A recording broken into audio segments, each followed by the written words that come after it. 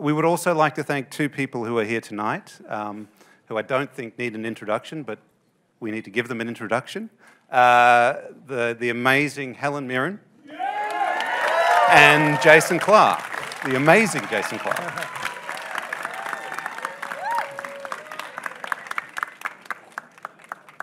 I'm told to go into the light, so I'm being obedient.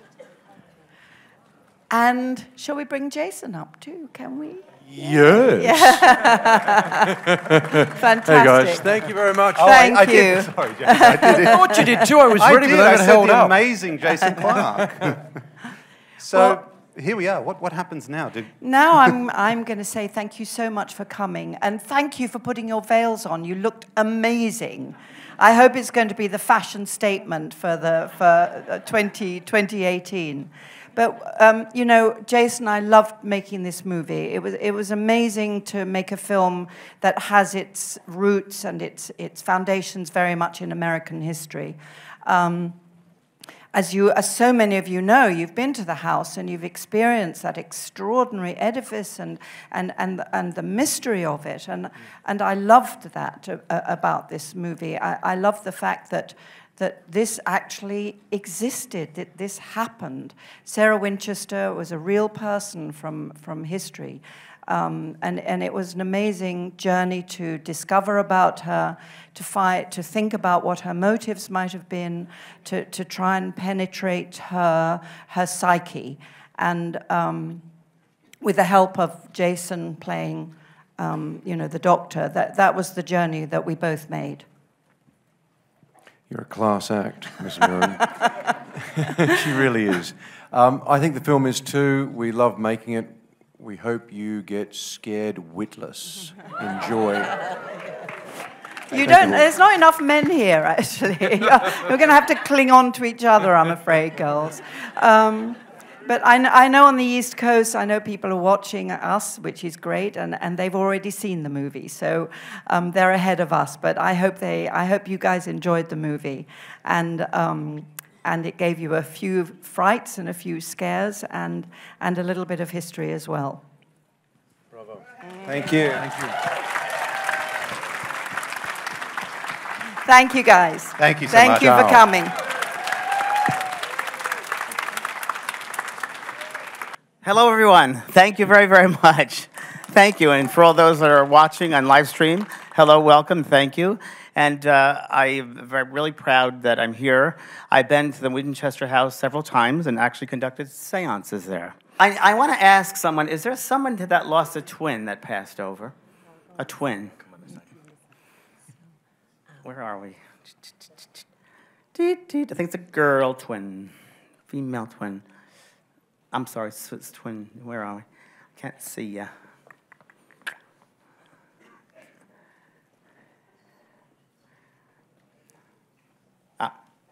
So I can't see. Does it make sense, anyone? Don't hear anyone? Okay. My sister's in the audience, so I'm talking about my sister. If it's not a twin, it's my sister, so let me just give you that one. Okay. Didn't understand that. Good. All right, I got you. Thank you. I know that I have a female here, and I know that I have a sister in the audience, so I know my sister is in the audience. So that's where I want to start going.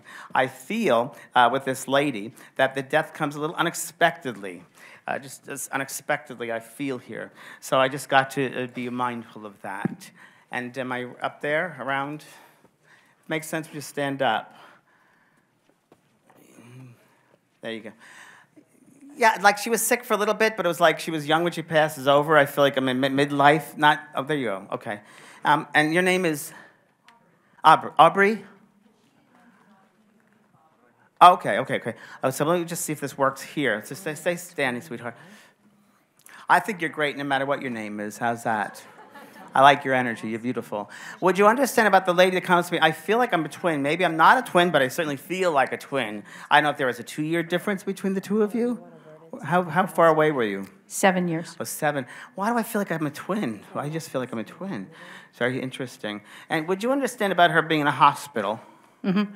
And would you understand about they were switching hospitals, or had to switch to different types of hospitals or places, like a hospice or a hospital or a special kind of care for her? No. Were there 2 different places she went to? She's telling me there were 2 different places she went. Should I tell you something? Yes. She was a very well-respected nurse, but she was hurt in a car accident and had to change and start working in more of a desk job. So she was changing hospitals. Oh, okay. Oh, I see. Okay. Oh, that's what it means. Okay, I don't know how to interpret it. I'm sorry. I'm going to take that, but I usually would. That sounds kind of weird. But she said 2 different hospitals, so that's what I got. All right. She's talking about being with a man, a father over there. Your dad's passed over. Yeah. Because she's with him. Yeah. I'm not to inform you your dad has passed over. I hope you know that by now. But because I don't want to be the bearer of bad news here. But I know that I have my dad. Your dad is here as well. Okay. I don't know, but I feel very close to this girl, this woman, your sister. I feel close to her. I just got to say that to you, and I'm sorry. I'm going to stay with her. I'll stay with her. But I know that also there's someone behind you up there who has a sister that's not standing. So I'm being told that by my guys. But I'm going to work with you. Is okay? Is that all right? Good. So I know that I want to talk to your sister. I want to talk to my father. I have an aunt as well. I have your aunt here. I feel like this aunt could be a favorite aunt of yours. You understand that? She was a twin. Ah! There it is. She was the twin. I knew I had a twin. Damn it. I knew I had a twin. Okay. I got the feeling of a twin, so I knew that was really weird. Okay. Thank you. Thank you. She and my sister died exactly the same way. Oh, jeez. Okay. Don't scare me. Okay. But you know what? Okay. Let me get more. She's so happy you're here. She pushed you to get here. She said you weren't going to get here. You were not meant to be here. You weren't supposed to come here. Something was going to happen, and you came at the last minute. You understand that? Yep. Yep. Is that a yes? Yes. Thank you. And I'm going to tell you that your sister got you here. I'm going to tell you that your sister got you here. I know that she's been working with you. I've got to tell you what she's saying to me. She's happy she's out of it. She's happy she's out of this. She's happy she's out of it. She said, I'm happy now. I'm really happy now. Wait, what? Oh, wow. Okay. That's interesting. It's so much good gossip. I mean, I'm so, She and your father are getting along better now. They are finding the relationship they needed to have that they couldn't find down here. Would you understand that, please? Yep. And I need to say that your sister's singing. She wanted to tell you, I'm finally singing. You understand that, don't you? Yes. Because she wants me to sing, and I'm not going to, but she wants me to sing, so she's influencing me. And I know that she's found, oh, yeah. She's so cool. She goes, I found my voice. I found my voice. And why did she talk about your earrings? I don't know if they're new earrings. She wants to talk about your earrings. Don't you have her earrings? Or She pierced my ears. She what? She pierced my ears. She pierced your ears. Okay, great. Great. I know that. Yeah, good, go. I'm talking to her. Yeah. So she pierced your ears, but I need to ask you, did you, after she passed over, bought a pair of earrings in her memory because of her for the pierced ears? Did you think about her when you were looking at some earrings? Or did that just... Yes. You understand that? Yes. Sure. True, Positive. 100%. And your mom's also passed, hasn't she? Yep. Standing right in the middle, right above you, can I just say. Your mother and father are laughing here, and they're getting along fine, which is like, you're going to say, what? They're getting along fine. I think mom sometimes be a little stubborn, sometimes, you see. She's being kind. But, and I really got to tell you that... get very emotional with your family. Your mother's apologizing to you, okay? She's apologizing to you. She said she didn't see you for who you really were. Do you understand? Yep. And she really is sorry about that. Now, this is a very strong message for everyone in the room. Even though I'm giving the message to one person, it affects every single person sitting here because we're all human. Yeah? And we have to relate to these experiences. And she's just telling me that. I also want to put a necklace around you from your mom. I just have to.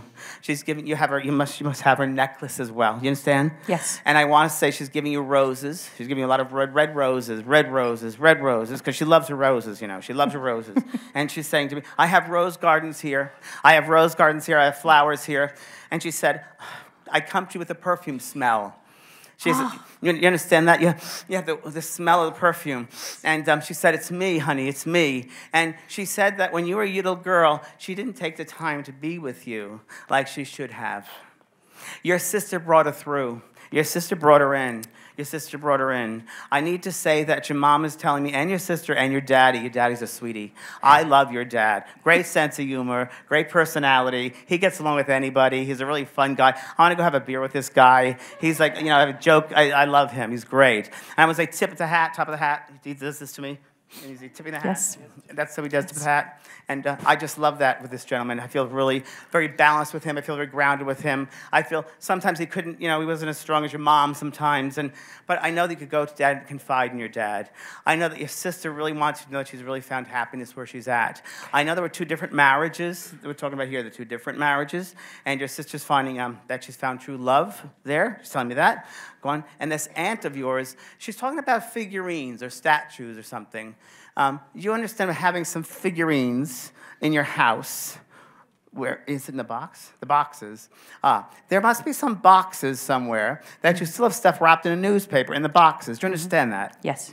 And she's telling me, my things are there. Some of her things are in those boxes. And she said, open them up. And she said, you'll find some figurines there. Okay? I also like the candlesticks that you have. She's talking about candlesticks. And she's talking to me, you remember about setting the table with her when you were a little girl, setting a table, a nice table with her. You understand that? Yes. And I know about a lace tablecloth. I know putting the candelabras or the candles right on there. And I really love that. I know the plates have to be a certain way. She taught you how to set a place. She did. Yes. Yes. Yes. That's very important that you remember that. She goes on about. Very significant. Yes, good, good. So I want to tell you, your sister's right with you. She said, you be careful at night when you drive. Yeah. You've been warned, right? Yes. You're not like this lady over here. Hello, L.A., hello, just saying. So be careful. Eyes are changing, so be careful at night when you drive. I want you to do some automatic writing. Like in the movie, in the Winchester movie, you'll see that Sarah does automatic writing. You can easily do automatic writing. So I would do that. Okay. Check out my website. I teach that. So you could easily be, everyone's a medium in their own right. Everybody uses that creative force, that creative energy in different ways. We're all mediums in our own way. Yeah. I use it to contact spirit, but we use it creatively, artistically, with all the artists around. So everyone is a medium, but you could definitely do automatic writing. So God bless you. I'll leave you with all that love. Thank you so much. Thank you. Thank you.